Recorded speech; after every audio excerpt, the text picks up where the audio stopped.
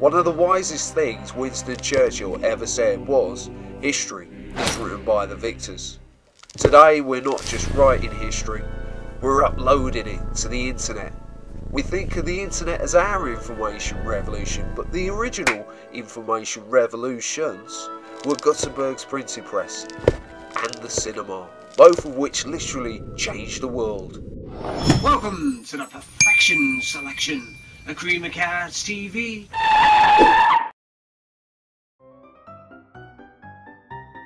The movie theatre started out as little more than a novelty fairground attraction next door to the fortune teller's tent, or in local town halls.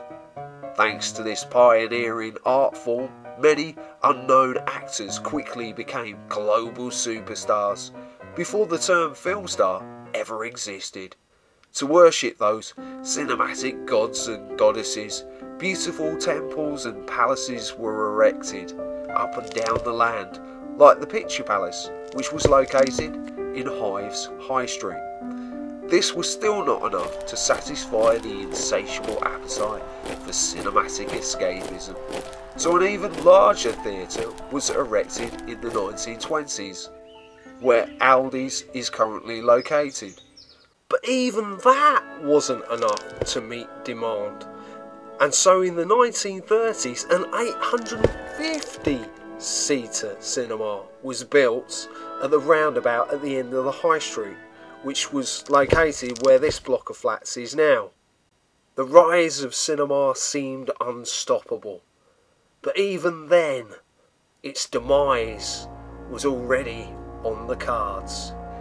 Perhaps anticipating the decline in movie theatre audiences, a much more compact cinema was built at the back of the light railway cafe.